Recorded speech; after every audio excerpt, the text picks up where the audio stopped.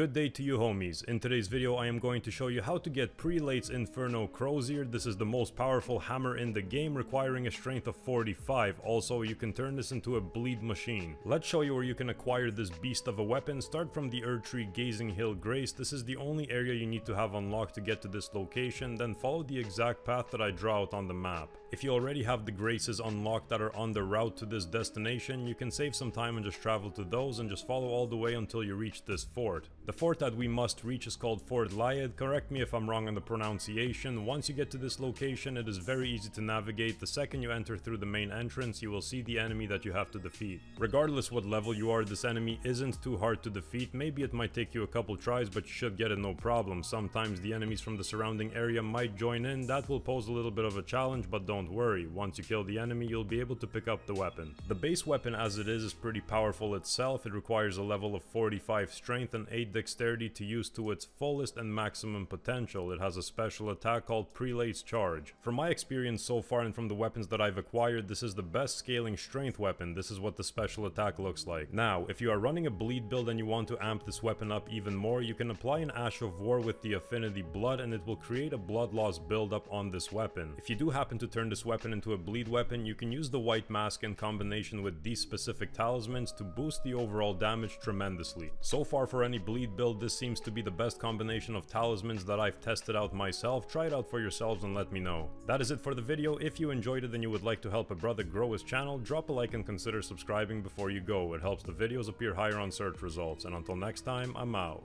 Peace.